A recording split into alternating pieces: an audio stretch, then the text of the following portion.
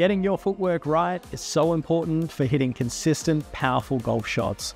And in today's video, I'm going to show you a key move to stop your feet from spinning out and help you move more efficiently towards the target. Let's get stuck in.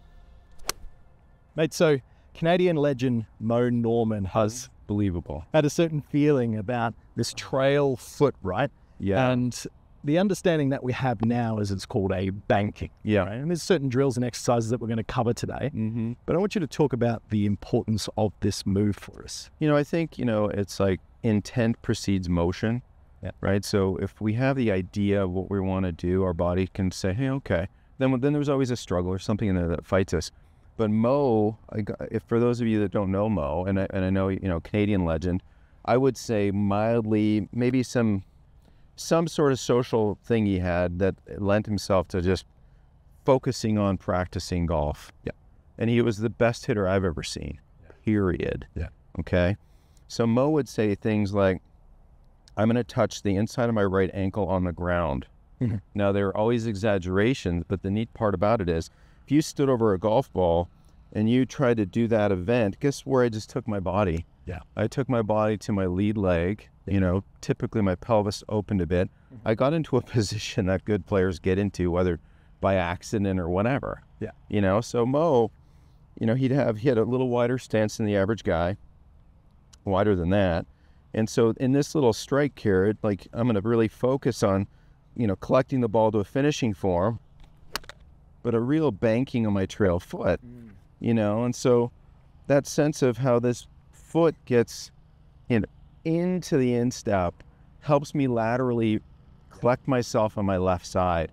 You could see it wasn't a full swing, but it was a nice crisp strike, divot afterward. These are things that you're not going to see that with a struggling golfer. You're going to see some sort of spin out move where you'll see the evidence, like Sherlock Holmes could get his microscope and go, yep, there's the spin out, no banking. Why don't we, I want you to swing to the top, Martin, and just demonstrate that. So guys at home, if you do film your swing and you see that your back leg is doing a bit of a funky move, if I place this golf ball up against Martin's back heel, yes, we just did a great video on this as well that you can check out. Now, as Martin swings to the top, Martin, I want you to demonstrate the old right leg kicking in, spinning out move. So as you do so, we can see the ball kicks away. How often do we see that? Every golf camp. It's one of my primary things. Like right away, it's low-hanging fruit. It's the easiest thing for me to say, hey, let's work on footwork. I just call it, let's have happy feet, not sad feet. Yeah.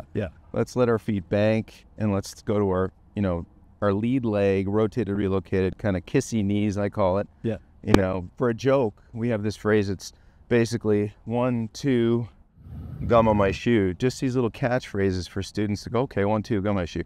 This could be the executive of some huge corporation. I get them saying that. Just so they're busy mentally with their goal of intent, whether it's banking or just a better finishing form. Yeah, so as you do that again, Martin, we love feedback, right? We totally golf ball here. So on this one, I want you to ensure that you're not spinning out with that foot and hitting it. So, here's just a Mo Norman kind of banking trail foot.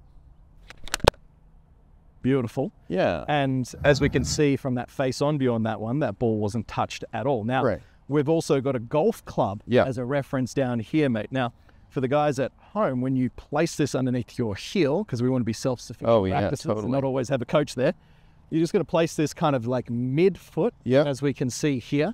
And safely, you wouldn't want it where your club could hit it. So just, out of harm's way. A little bit behind. Yeah, and so here's a situation now where the golfer can have a sense of how this club can actually bank as and you can, if you want to, you can hit a short little shot and see how that club can bank, and I can get forward and touch the ball and take a divot.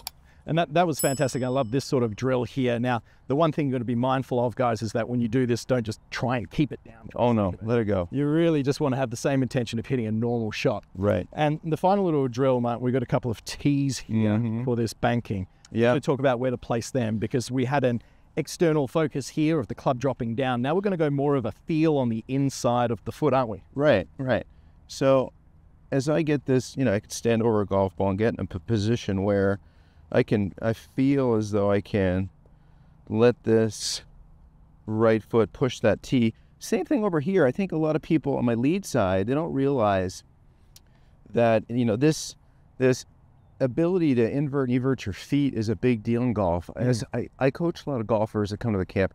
They're 50 plus. Yeah. They haven't run around barefoot in years. Yeah. Right. Yeah.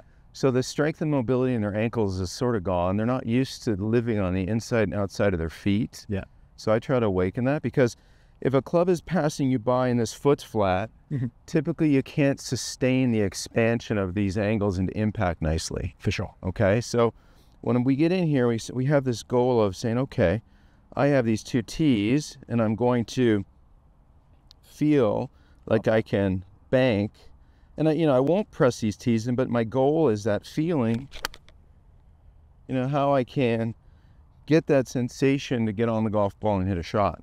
Love it. So really, at the end of the day, the players who, if they were filming themselves from predominantly down the line, is where you're going to see this one, the most guys, and that back leg is firing out, you might struggle with, we're going to say, predominantly an over-the-top motion. Oh, you're doing some great manipulations on the way down.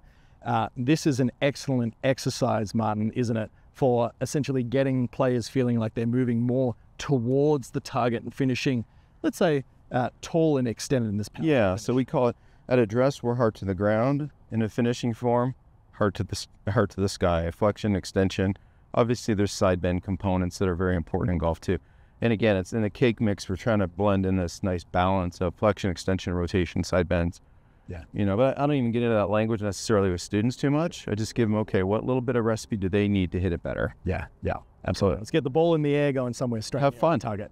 All right, mate, one more. Yeah. Let's pay close attention to Martin's trail foot on this one. Sure. As he goes ahead and pierces down there.